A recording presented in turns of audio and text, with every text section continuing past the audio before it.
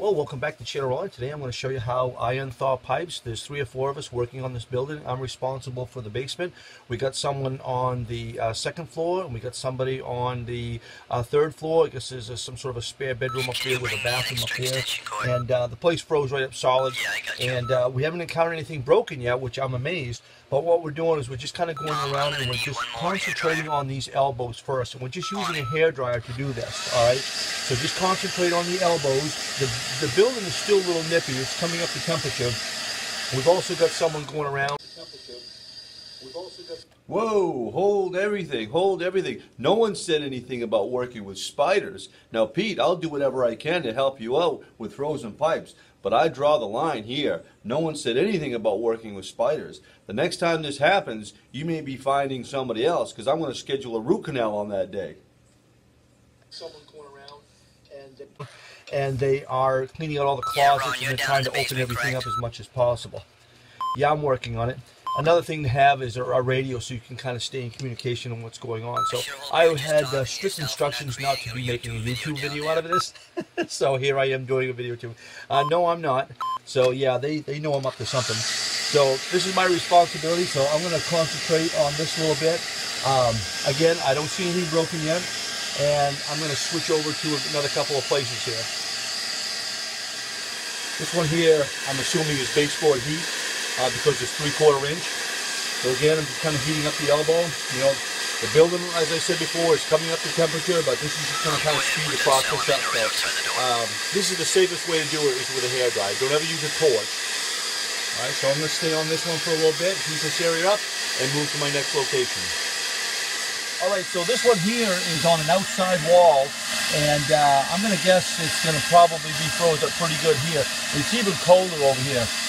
So we're having, I'm going to guess, some baseboard heat, get some 3/4 inch. We have hot water, because it's red, for probably a shower, or I'm not sure exactly what's over in that next room over there, bathroom or whatnot. And then we have the blue one for our cold water. So I'm going to spend some time on this one as well, and see what we come up with. Yeah, I'm on it. So they're checking on me. Okay, quick little update. I'm back over on this piece of 3/4 inches baseboard. Where I just came from, they said it freed up and everything was fine, what that was feeding. But they said that this over here was still not going. And this is feeding an outside wall down here in the basement. So I'm going to kind of concentrate on this a little bit. Like we're all set. Ron, are you there? Go ahead. Yeah, it looks like we're all freed up and the pipes are starting to warm up. If you guys want to meet up in the kitchen. Okay, good enough. Alright, so it just freed up. They said that they can start to feel it warming up in there. And I don't really feel anything here. So this may be the return. So the boiler is going out around, is coming back, and maybe this is the return. And this is going back to the boiler. Oh yeah. Yeah, it's warming up. Yeah, that's exactly what's going on. Alright, well there it is. So, I don't know what's going on the third floor, but I know the basement is all set. I don't see any water or hear any water. So we're all set. Okay, so there we go. That's how you unthaw pipes using a hairdryer. Don't ever use a torch, like I said before. This is the best way to do it. And if you can get a bunch of people together, you're going to be that much better and quicker and more efficient. Hairdryer and an extension cord, just go around from room to room.